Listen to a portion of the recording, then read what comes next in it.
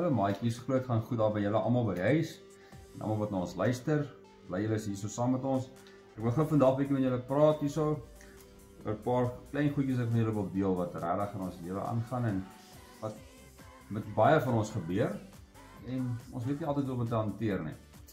So ek gaan so bietjie met julle deel, dan kan ons kyk daarna. Alraai. Hierso ek het 2 appeltjies. Jy sien is dieselfde. Altyd groen appeltjies, hierdie is 'n bietjie geel. Hierdie is 'n klein bietjie kleiner, né?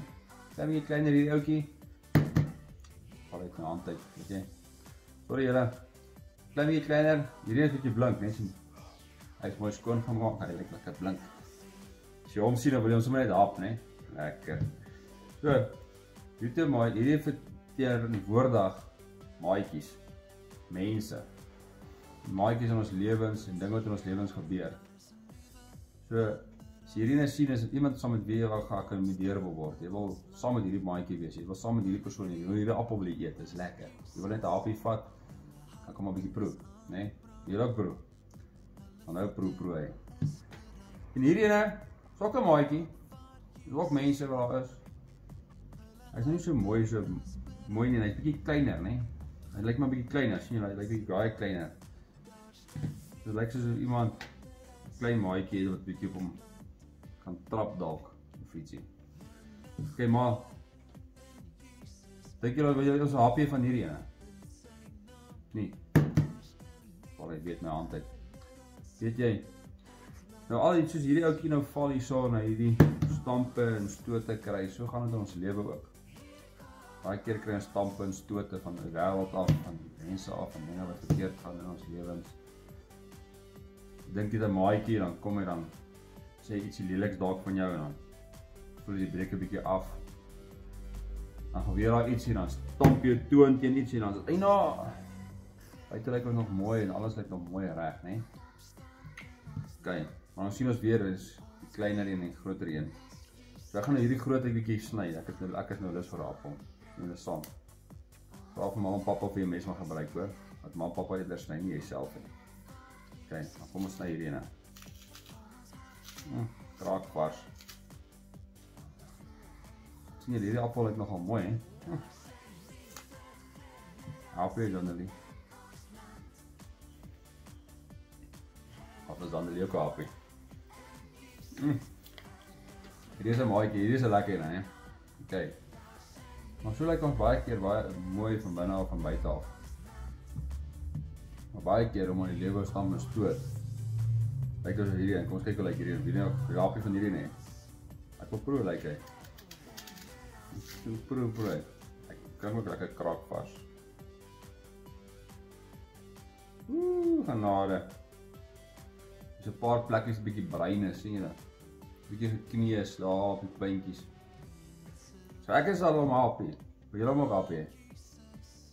Nee, sal jy wil hom happie hierdie na proe? Nee, sy is getakop, sy wil hom nie proe nie. Maar ek sal hom proe. Maar hoekom lyk hierdie appel soos hy lyk?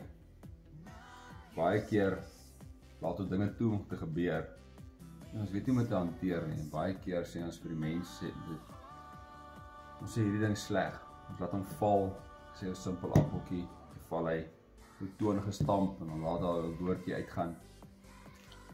Maatjie sê jou sleg, 'n maatjie praat met jou, maatjie knou jou dalk af, sê vir jou woorde, jy is so 'n dom koppie. Maatjie vat dalk jou goed in jou penneblikkie of jou pennesakkie. Maatjie vat jou kos, jou geldjies of iets. Nou, al hierdie goed kom af op 'n boelie. Dis boelies. So, dis 'n boelie wat so maak. Maar baie keer, almal van ons word geboelie. Maar as jy sien hoe lyk hy buite, lyk hy nog dieselfde, hy's wel 'n bietjie kleiner, maar dan wil niemand regtig saam met hierdie maatjie wees nie. Maar jy moet hierdie maatjie nou baie sterker is en mooi geblink is, nê? Wil almal saam met hom maatjie wees. Maar hoekom wil ons nie saam met hierdie maatjie wees nie? Want dit is tog ons wat ons so gemaak het. Ons hom laat val, ons hom laat so kneusplekke kry. Baie keer as hy val en kry seer, dan word jou wonde buitekant word jou wonde gesond. 'n Blou kolletjie gaan weg, 'n snymerkie raak gesond. Maar binnekant bly dit seer. Dit is hierdie appel. Buite lyk hy nog mooi, lyk alright, né?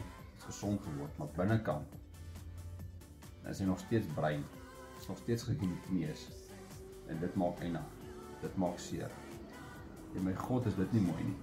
Jesus like dit glad nie. Jesus sê, ons moet almal, met almal maatjies wees. Ons moet met almal bevriend wees. Ons moet almal help, waar ons kan. Ons moenie mekaar sleg sê nie. Ons moenie van mekaar lelik praat nie.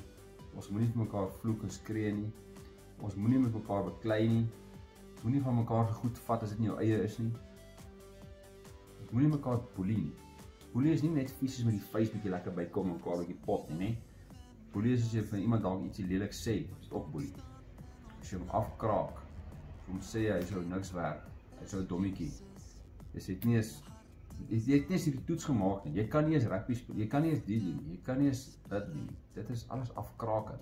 Dit is boelie. Dit is woordelike boelie.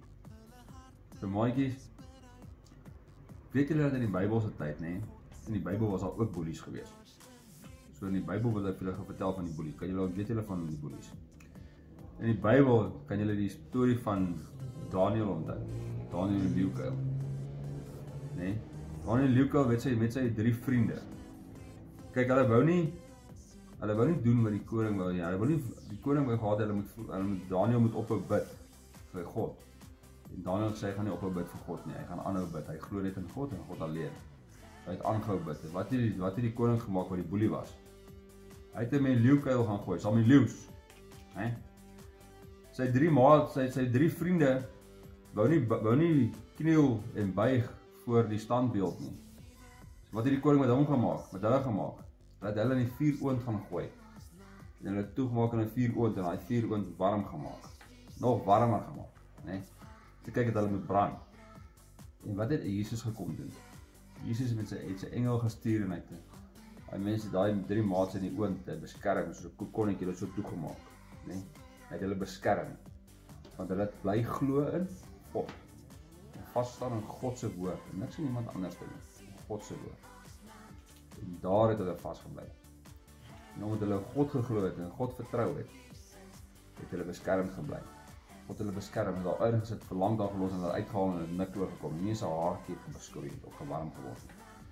Daniel en leeukuil, engele het gegaan en die leeu se monde toegemaak. Hulle nie kon byt nie, niks nie. Het Daniel lang daar binne gelos. Maar toe hy uitkom, toe hy die leeu sommer nie eens opgeëet nie. Want hulle het vertrou op God en op God alleen. As jy vertrou op Jesus plaas en met God plaas alleen, nee, dan gaan hy help met hierdie boelies ook. So as hierdie boelies is, nee, so die Bybel sê daar is ook boelies, maar vandag se tyd is ook al boelies. Maar as jy net op God vertrou, met alles wat jy het, alles, nee, as jy die kleinste dingetjie, met God vertrou, dan gaan hierdie boelies ook weggaan. Maar wat ons moet maak ook met hierdie boelies, nee, ons moet vir iemand vertel. Okay, soos God wil hê ons moet sy woord versprei, en vir almal vertel van hoe goed en wonderlik hy is, moet ons vir iemand vertel as iemand ons boelie ook. As jy ander vir mamma vertel, vir pappa vertel, vir juffrou, of iemand wat jy vertrou, want jy met hulle kan deel, dan kan hulle saam met jou kyk. As daar boelies is, probeer maar van hulle af wegbly man. Gaan sê vir juffrou, gaan sê vir meneer, gaan sê vir oom en tannie, vir oupa en ouma of wie ook al, gaan sê vir hulle van die boelies. Maar moet jy nie betrokke raak by die boelies nie, dan gaan dit ook raak lelik raak. So moenie raak soos die boelies nie.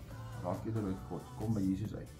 Praat met Jesus, bou 'n verhouding met Jesus. Hoe bou ons 'n verhouding met Jesus? Lees sy woord. Ons bid elke dag. As ons God se woord leer, dan raak dit deel van ons hartjies. En as ons bid, dan hoor Jesus in ons harte aangaan. En as ons bietjie stil raak by God, kan ons luister wat hy vir ons sê. En as jy hoor wat hy vir ons sê, nee, sy stemmetjie kan hoor, dan gaan ons wandel in sy weë. Dan gaan ons weet, dan gaan hy by ons beskerm. Maak ons wat dit maar kom nie. Jesus is nooit te ver nie om enigiemand vir ons te help. Hy is altyd daar om ons te help. Okay, dan nog een ietsie wat ek moet bysê, voor ons vir dit klaar maak, nee. Een ietsie. Psalm 141 vers 3 sê, sit 'n wag voor jou mond, nee, en bewaar jou lippe. Right, so wat beteken dit? Pas op wat jy oor hierdie mond sê, pas op hierdie tong. Hy is skerp soos 'n lekker mes, hy is lijmskerp, nee. So pas op wat hy sê, want dit maak seerder as enige aard. Dit maak seerder as 'n val, maak seerder as 'n toonstam, want dit gaan diep binne-in. Dit is dit binne-in, as dit binne in jou hartjie seer. Dit is buite lyk jy baie mooi pragtig, nee. Van binnein maak dit jou brein, maak dit jou seer. En dit vat baie lank om gesond te word. Okay. Daar's net een wat kan gesond maak en dis Jesus. Okay. So vertrou op Jesus. Maak staat net op Jesus en Jesus alleen. En maak al hierdie boelies, né? Sit en wag voor jou mond en as daar enige boelies is, dan sit ons hulle pas ons hulle by Jesus se voete neer. Ons bid vir hulle dat Jesus hulle kan in hulle hartjies kan kom werk, in en deur hulle hartjies kan kom werk. Hulle het ook altyd 'n maatjie nodig, hulle weet hoe om hulle maatjies te hanteer, hè. So kom ons help baie maatjies. Bid saam met hulle en miskien kan ons 'n vriend dalk met hulle kan verstaan, kom ons hulle so, kan ons hulle 'n bietjie help. Kan help jou beste wat jy is. Die beste maatjie is. Okay. Kom ons bid gou saam. Here, ons Vader, baie dankie Here dat ons net vanaand bietjie kon luister van boelies. Here, dankie dat ons weet dit is nie net feestelike boelies nie, maar woordelike boelies ook. Bid en vra Here dat jy saam met iedere na 'n maatjie gaan of hier na hierdie boodskap luister Here, dat hulle regtig sal aanklank vind by hulle Here. En hulle sal weet Here by U is alles moontlik. Selfs die onmoontlike by U is by U moontlik. Dat hulle weet hulle kan U vertrou met alles wat hulle het Here. Here, dat hulle daar kyk, hulle wag voor hulle mondjie sal sit, dat hulle nie lelike goed sal praat nie afbreekend sal wees nie, want alles net opbouend sal wees en opbouend alleen. Here, want U is nie iemand wat afbreek nie, maar is iemand wat opbou en sterk Here en versterk. Bid dit vir Here dat U sal met elke maatjie gaan maak, nie saak wat sy struikelblok mag wees nie Here. Kom kanselleer ons sy struikelblokke in Jesus naam Here, en trek 'n muur van beskerming om elkeen van hulle. En ons maak by die bloed van Jesus oor hulle Here. En weet dit Here dat hulle beskermd sal wees in alle tye. En hulle weet dat U is nooit te ver om hulle te help nie. Dankie Jesus vir al die liefde en dankie dat U elke dag saam met ons is. Amen.